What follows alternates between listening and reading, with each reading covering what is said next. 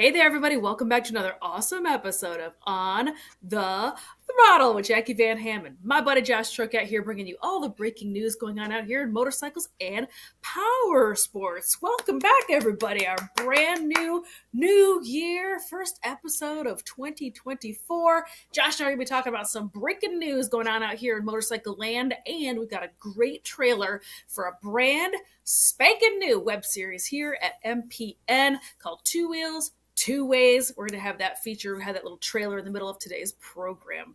For my stories for today, I'm going to be talking about the folks over at KTM. Their numbers are up, but their job numbers are down. Or are they? And I'm going to be talking about one of my most favorite times of the year, and that is Dakar Rally is kicking off here in the next handful of days, as well as AMA Supercross. Josh, what you got going on in your neck of the woods?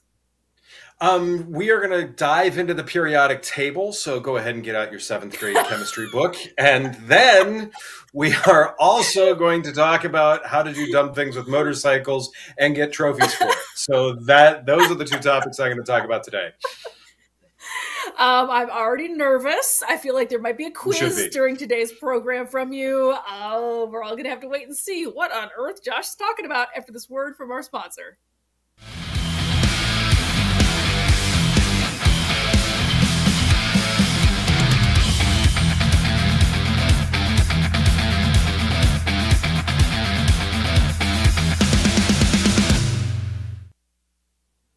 Welcome back, everybody. Periodic table of elements. Josh, are you trying to give me a heart attack out here? Yes, that's exactly it. I have PTSD from 8th grade. You're triggering me right now. Anywho, let's get into my very first story for today. Speaking of triggering, this has been burning down the internet a little bit in the last handful of days because nothing kicks the hornet's nest out here on the interwebs like when big motorcycle companies start announcing that they're moving production overseas. And that is what I'm going to be talking about for my first story for today. And that is indeed the folks at KTM are relocating a very good chunk of their production from Austria over to China. Let's go ahead and jump on into today's story. The Perrier Mobility Group, also known as the parent company of KTM, is relocating a good chunk of their production over to China. After acquiring the Austrian brand KTM, Perrier Mobility Group has become Europe's #1 motorized two-wheeler manufacturer, with 190,293 bikes sold in the first half of 2023, with an increase in sales volume of 16.5% compared to the same period in 2022. Oh my gosh, 16.5% growth? Yeah. Perrier Mobility Group is determined to further increase its position. I thought that was pretty good, but they're going for gold out here. They're looking to further increase their position by relocating some volume and sales position for 2024. And as a result, top corporate management has decided to sell the R. Raymond and Felt Bicycle brands, which are part of the Perrier Group, while promoting the production of Husqvarna and Gas e-bikes. Not a huge surprise there, but the decision was made to further concentrate activity on the 4 motorcycle brands that make up the group: KTM, Gas, Husqvarna, and MV Agusta. In addition, Perrier Mobility Group will cut 300 jobs at its factories in Austria and transfer production to its partnerships in India with Bajaj and in China with CF Moto. The relocation will also include some R&D, research and development activities. The move is based on a rigorous analysis of the economic and financial situation in Europe, with 2024 showing a contraction compared to 23, especially since the European Central Bank has confirmed that it will keep interest rates at the current level. The situation has already forced the group to reduce its dealer network in order to make it more efficient. Due to its solid liquidity situation, the group has helped a number of dealers to reduce the burden of high bank fees, and has also helped some suppliers who are facing financial problems. This was possible thanks to the group's solid liquidity position, as I mentioned. The board of directors therefore took the decision to strengthen the core business, making 2024 a year of consolidation. On the other hand, the decision to relocate part of the production activity to China, or relocate part of the production activity to Austria seemed logical, given the fact that cooperation with CF Moto appears to be very positive, to the extent that production of the 790 Duke and 790 Adventure medium-cylinder models has already been relocated to China. This not only takes advantage of lower production costs, but also strengthens KTM's image in the Far East market, which continues to grow faster than any other. So here's what's going on. So Perio Mobility, who's the parent group, as I just mentioned, and we just talked about in depth, of KTM, has decided to strengthen its position, aka increase its margins, by moving a big chunk of its production over to China. They are still going to be keeping some of their flagship models at the KTM headquarters in Austria, but a very large part of it is going to be heading over there. Not too surprised, because a handful of their top sellers already are based out of China already. So the quality control is already there. Some of their best models are already being made in China. So this is not a reason for the sky is falling. However, the internet does get a little stirred up when they hear about this kind of news, and there's an awful lot of unhappy people out here already, even though nothing has even happened yet. Josh, what do you think about this story? There was a time when Asian bikes were considered terrible and trash and horrible, and just no one wanted them. And that was in the 60s. And that is now Honda, Yamaha, Suzuki, Kawasaki. So look, we've been here before. I see this as kind of another pivot and another reinvention for the industry. Now, hopefully, this turns out as a good thing, as it did back then, because we got a whole slew of new bikes, a whole different way of looking at motorcycling when the Asian invasion of motorcycles happened before. So is this another iteration of that? I have heard a lot of talk of that. The thing that I agree with you, the internet is absolutely burning down on this, because, everyone loves to speculate on everything. To me, we need to wait and see what we get. I think this could be very, very good. There's other implications with it, but I can't blame KTM for wanting to do this. So that all being said, there's some great stuff. When you look at Kove, when you look at what CF Moto's releasing, there's some good stuff coming out of China. As much as a lot of people don't want to admit it, we are in for interesting times. I hope they're good. We are in for interesting times for sure. And as you already touched on, there is a handful of very, very good manufacturers and really brilliant bikes coming out of China right now. KTM would not have had this partnership. Perio Mobility would not have had this partnership without having very, very good quality control behind it. The other thing that I think is really interesting is to think about it as at the back end of this press release is they did touch on the fact that European market is expected to have a bit of a contraction, even though 16% growth in 2023 doesn't make me feel like a contraction is coming. However, they are anticipating that. So their biggest growth segment potentially lays in Asia. So it does make a lot more sense for tax purposes as well as labor purposes to go ahead and move the bikes that are probably going to sell the most and the best in those markets over to their home turf. So that's my very first story for today. Josh, what you got going on for your first story? So in 2022, Kawasaki showed basically some drawings of this motorcycle, and they're like, hey, this could be the future here. And then it was announced that they are part of the HYSE project. I believe Yamaha is in that, Suzuki's in that, and it's in conjunction with Toyota, exploring hydrogen as a fuel, which is H2. Kawasaki, do they have something else that's related to H2? I wonder what that would be. So there is actually a genuine prototype that is available like this. Well, it's not available like this, but it is out there like this. Yes. It has been seen on floors. No one, I believe, has seen it rolling any place other than under hand power. But it is, from what everyone's saying, this is a modified Ninja H2SX, not a Ninja 1000 as it was thought every place before. One of the details while we're looking at this shot that I thought was interesting was the daytime running light is an H. I found that pretty interesting. This is a supercharged four-cylinder like the existing H2. It is modified for hydrogen. It's direct injected. There's a supercharger. With stuff like hydrogen, you essentially need a supercharger in order to get enough air in there, in order to make enough power. Hydrogen runs very lean, so you've got to get a ton of air in there to get the right fuel-to-air ratio requirements. There's no performance numbers yet. Of course, this is a prototype. Engine is still under development. Now, what's interesting is, I know you're going to be talking about this later, Jacqui, is Dakar, their Kawasaki's X1 side-by-side is running hydrogen as part of that. So it'll be Mm-hmm. interesting to see how this happens. The motorcycle is expected to be tested soon after the Dakar rally. Something that's interesting about this is obviously the H2 branding there. I mean, who knows what they do with the other H2 at that point. There's a modified front fairing. Those are not giant saddlebags back there. Those are fuel tanks or hydrogen tanks, however you want to put that.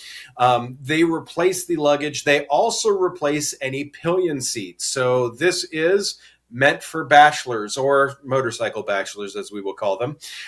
There are some pretty unclear details in terms of how it will get refueled. There's a lot of speculation because hydrogen fueling stations are not that abundant yet.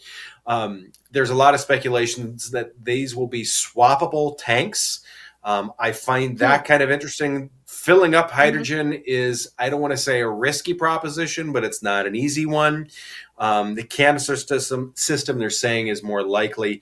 What I find so interesting about this is that this shows that Kawasaki is seriously exploring this. We're looking at all sorts of different things here. Range has been solved on the electric side of things for cars in most cases because weight is not as much of an issue. With a motorcycle, weight is a huge issue. So we run into these range issues and everything like that. So seeing this is kind of interesting. I'm wondering how this is going to turn out. I'm wondering what the test results are going to show. To me, my worry is that we end up with a 700-pound, 100-horsepower motorcycle. We've obviously got to test some reliability. The other thing that I see with this too is we are adding, once again, this still uses internal combustion. So we have all these moving parts. We have all these things to manage, whereas electrics, you've got a stator. So it's interesting to see what's going to happen with this. I'm glad that they're exploring this, but time will tell. Are you going to be fueling up at the hydrogen station and plugging in and hoping that you don't get a leak? And well, as with a lot of news, with a lot of news out here in motorcycle power sports land, Josh, you and I have brought this story to this program for the last handful of years because this project has been in the works, as you mentioned, since 2022. I saw their very first prototype at AIMExpo that year. Now, fast forward to where we are today. So this bike has been tweaked. It does look a little different from what they were showing at AIMExpo. But at that same time, 2020, 2021, there was a huge investment from not only, as you've talked about, this kind of like power group of manufacturers that are trying to come together and really explore hydrogen really in a real way. There also was a huge investment by Bosch looking into hydrogen as a sustainable, usable energy source as well. And when I say huge, I mean it was like 150 million or something crazy like that, just for North America. So hydrogen is real. It is on the lips of an awful lot of manufacturers because it is so plentiful and it has such low emissions impact, low carbon impact, low environmental impact, as it were. So it actually doesn't, though. How do you mean? Because when you look at how they get the hydrogen, the chemical reactions involved in that in a lot of cases, and the energy it takes to get that are not always necessarily carbon intensive, but energy intensive. So what's interesting about this is it's this weird balancing act of who's going to get to the finish line first.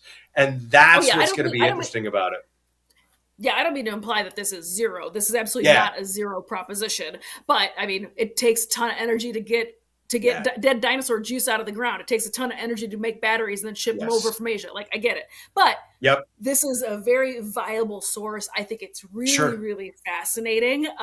And I mean, I'm here for it. I can't wait to see where this goes. I can't wait to see what happens with it. I think it's really interesting. And we are seeing slowly a handful more filling stations because we're also seeing hydrogen powered cars, which, as you and I know, it has to start at the automotive side first, and then it trickles down here to power sports and motorcycles. That's just how the chain of command works, man. I can't change it. I can't do anything about it. It's how it goes. So Thank you for that awesome story. I love that little bit of new news going on over in Hydrogen Land. And you're right, I did see a little mention also in my Dakar story. So we'll be jumping into that here in just one second. But first, we have got another great trailer from a web series that we're going to be kicking off here actually this month. It's coming up right now. We're in 2024 already. It's called Two Wheels, Two Waves, Two Ways, and it's about a great adventure, a road trip with me and my good buddy Patrick, going from the middle part of America out to Las Vegas in celebration and anticipation of this year's 2024 AIMExpo. We've got a word from our sponsor, and then we're going to roll that trailer. Stay tuned. Clunky DMS software at work and beautiful software in your personal life? Check out Blackpurl at blackpurl.com, a game changer designed for modern dealers. Simplify your operations with Blackpurl. Don't let outdated DMS technology hold your business back. I'm Jacqui Van Ham. I've been around the country and around the planet writing about, talking about, reporting on, and being a part of the world of motorcycles and power sports. When my friend Patrick contacted me to see if I wanted to ride the 2,000 miles to attend the 2024 AIMExpo, how could I say no? Together, we'll explore motorcycle and power sports culture and meet some amazing people along the way. Join us on this incredible adventure as we ride to AIMExpo. On Two Wheels, Two Ways.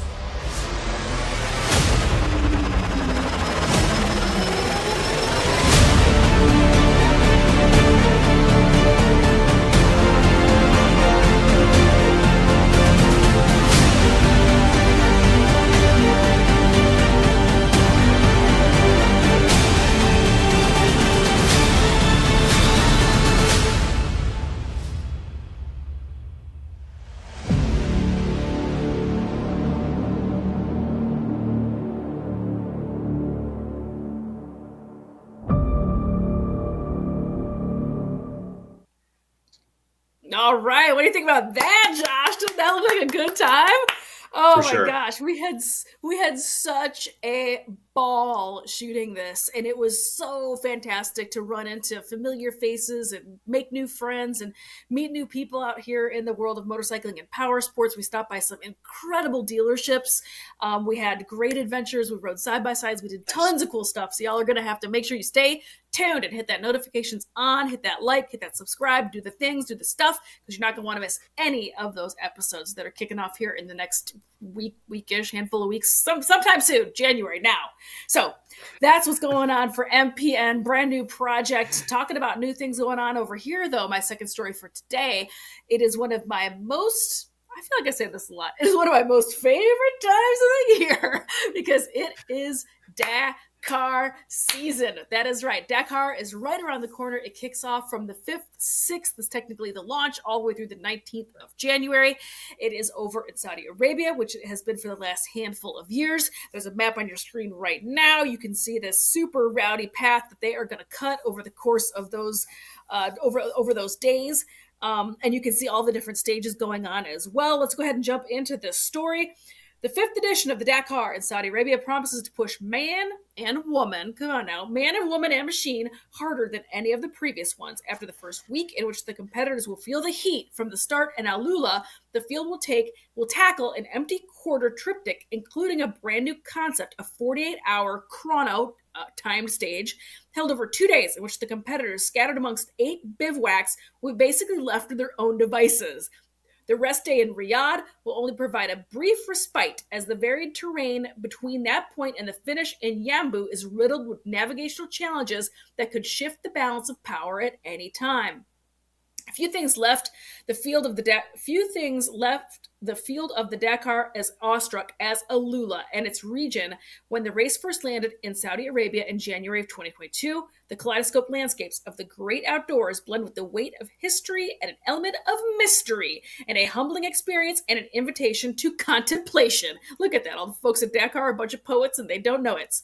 The 48-hour stage that I just mentioned a hot second ago, this is a new stage format contested over 2 days with the constraints of a marathon stage, although competitors are permitted to help each other during the evening. But this time, there will be no chance of canteen or repair companions, as the drivers and crews will be spread out over 8 different bivouacs. When the clock strikes 4 p.m., All vehicles will be required to stop at the next bivouac they come across. With no connection and therefore no visibility of their rivals' performances, the competitors will camp out and set off again at 7 a.m. the following day to complete the remaining section of the route.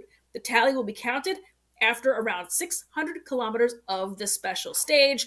So that is what's going on for the folks over at Dakar. As I mentioned, it kicks off officially on the 5th and 6th of January. It ends officially Friday the 19th of January.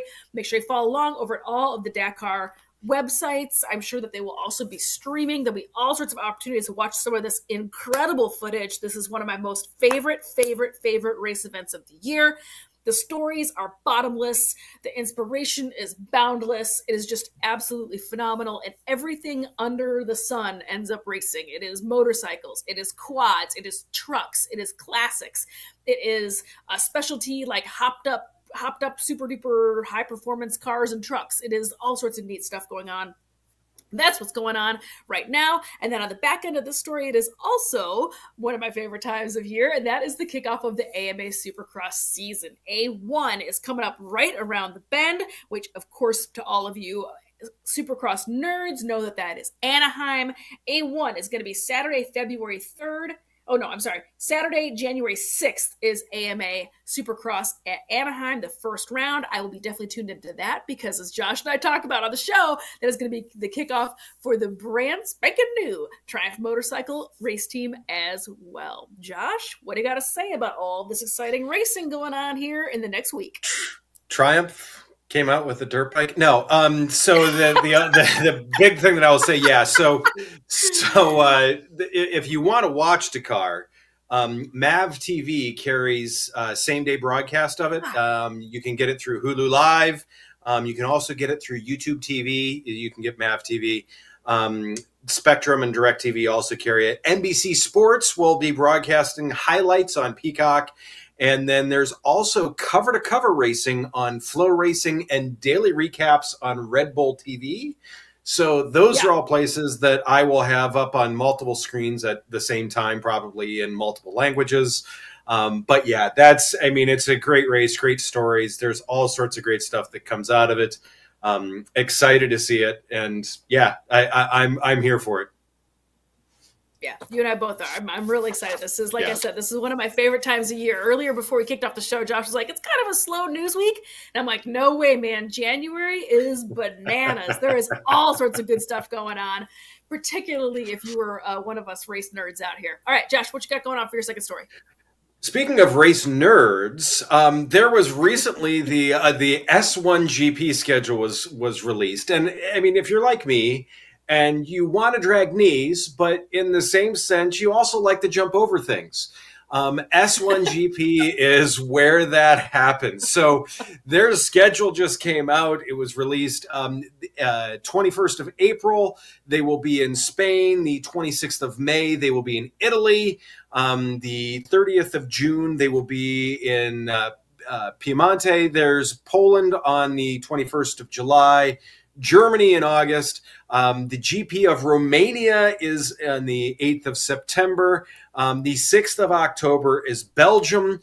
And this year on the 29th of September, France will be hosting the Supermoto of Nations. Yes, what you see here is in the same race. The Supermoto of Nations is very similar to Motocross Des Nations. You go not representing your team, but you go representing your country. So no matter what factory team you race for, you're racing for your country. And the way they do it is, I believe there's 3 to 5 racers for each team, and points are awarded for placing. The first place gets 1 point, 10th place gets 10 points. I'm assuming you guys can do the math in between there. The team with the lowest number of points at the end of the race weekend obviously wins. It's a unique event, and that team, obviously, the country gets to take home the trophy. It's a pretty big deal. It's a lot of fun. You see a lot of guys that normally go head-to-head with each other are working on the same team. So it's highly entertaining. This year, I'm always excited. Unfortunately, I have to wait till April for the first race, but I believe watching the Supercross on coming up here next week, that will be enough to tide me over. Because there's some Supercross stuff here, so that'll be enough to tide me over.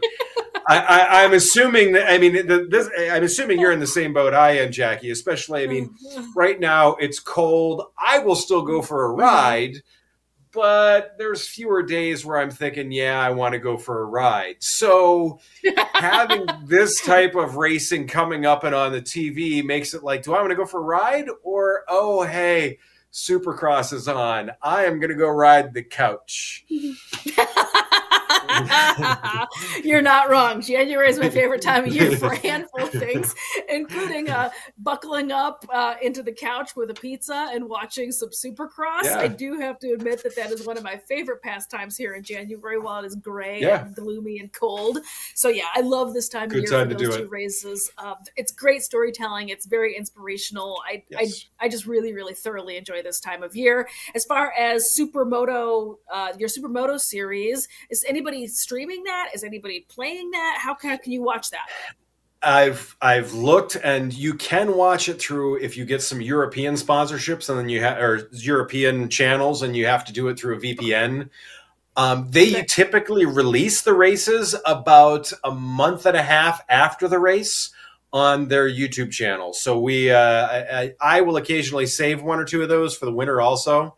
I find out who wins so I can keep up with it. But then, and Lucas Holbacher is not with KTM. The world's fastest baker is not with KTM this year. So it's going to be interesting. It's going to be interesting, and we're all going to have to wait and see what happens. Some exciting racing kicking off already at the very beginning of January. Well, that's another great episode, folks. Thank you so much for tuning in every single week. Thank you for watching. If you're brand new to the program, welcome.